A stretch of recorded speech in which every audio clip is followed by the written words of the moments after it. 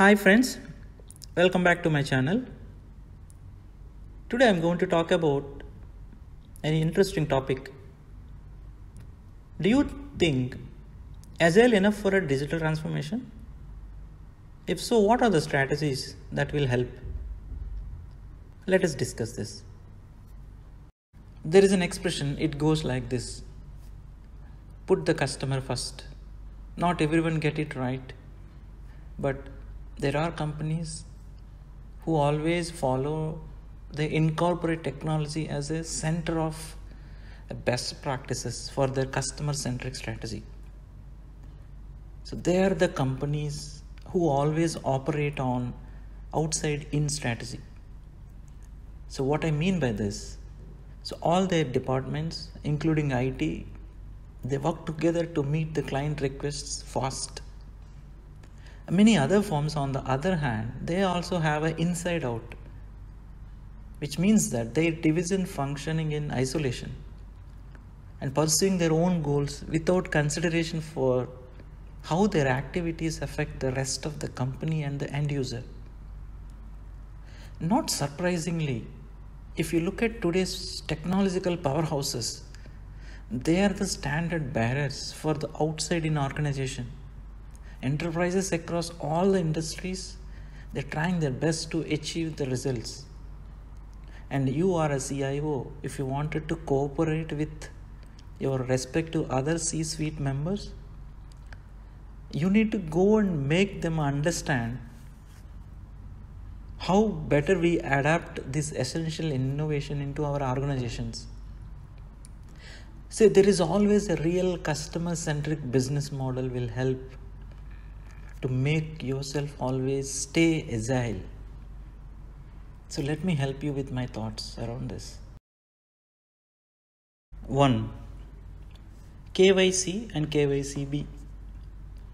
Know your customer and know your customer behaviors. Very important.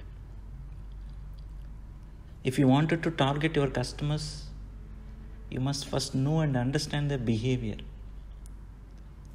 In the past, there are a lot of companies, the way they offer their services or the products via third-party distributors.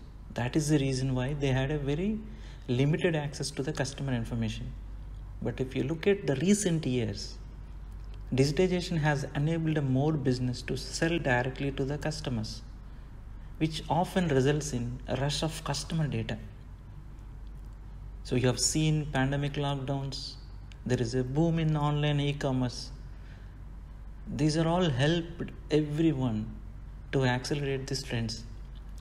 So access to information on the other hand is a merely first step.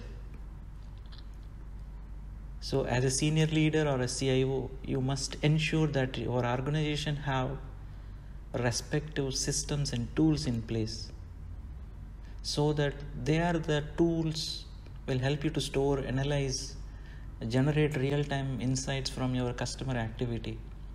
And as well as it also helps you to determine what your customers want. Let me tell you, no one has the precise answer of exactly what and where future disruption is going to be. In the meantime, what we can do is just invest in the incremental technology solutions that generates a lot of value. That is what we are currently doing. So if you are a CIO, so you have positioned as a very senior member within the organization. So ensure that you take the lead in the shift to outside in. So you always choose the right architecture and hire the right tech talent for the business.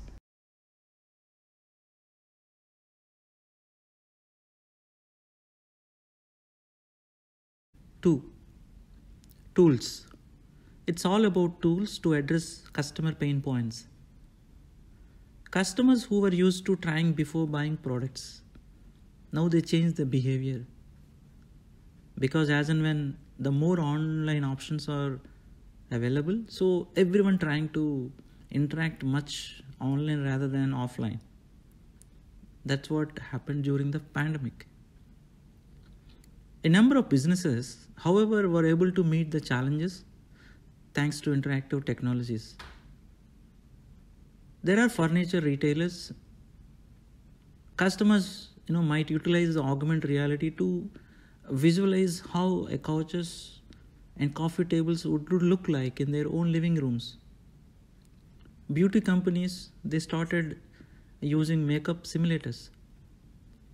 Fashion designers and merchants, they wanted to recreate the feel of buying in a boutique with a professional salesperson.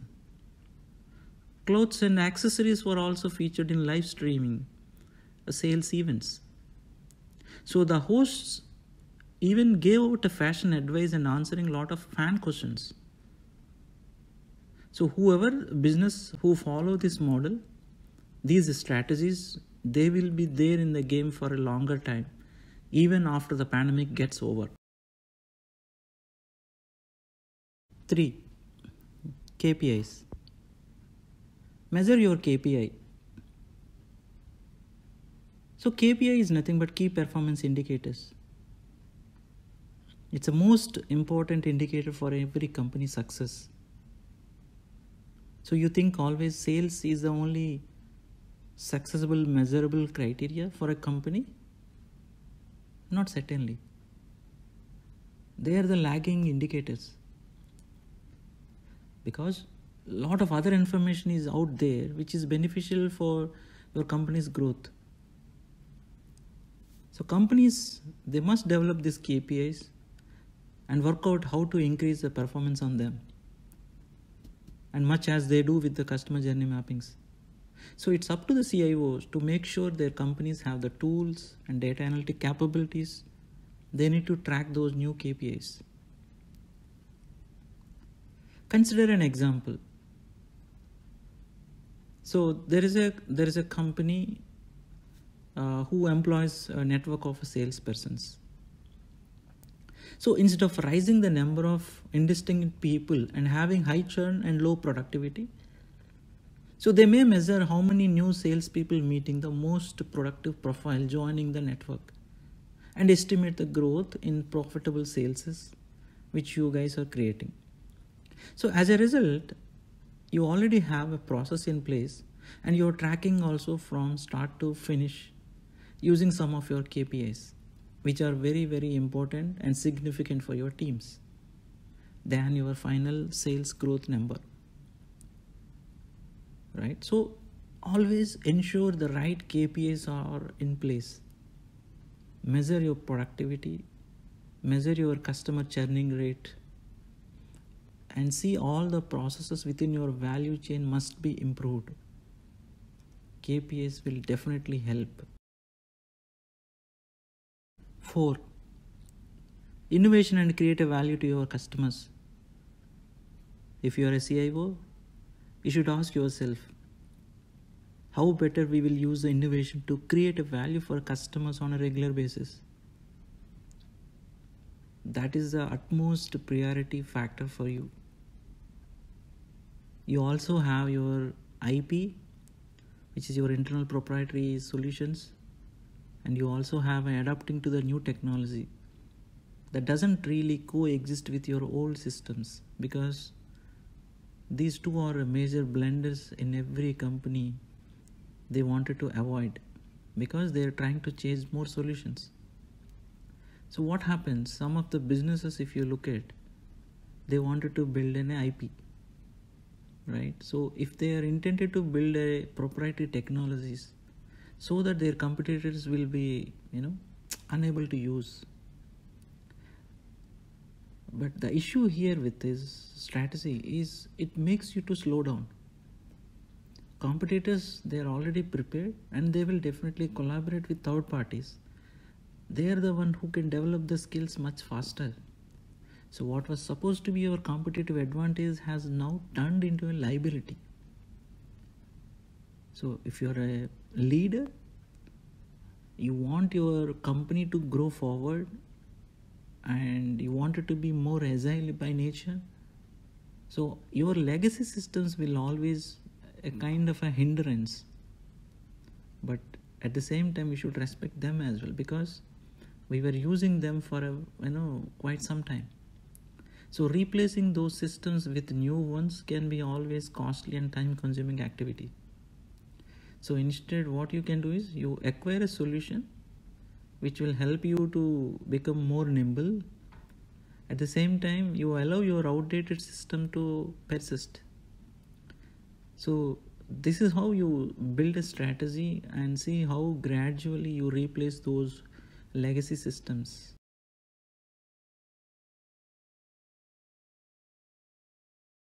To conclude my thoughts around this, CIOs are well positioned to spearhead this outside-in transformation. So they should hire the proper tech skills and choose the right architecture for the business. At the same time, their CEO counterpart also should push for employee adoption for those technologies throughout the company, and also promote collaboration that cuts across silos. This type of reorganization will be uncomfortable at the first instance, but it will help your company to prosper in the longer run. It may not be easy to bring the outside in culture, but it's surely preferable to being left out in the cold. This is a better way to transform yourself. Let us build a customer-centric business model.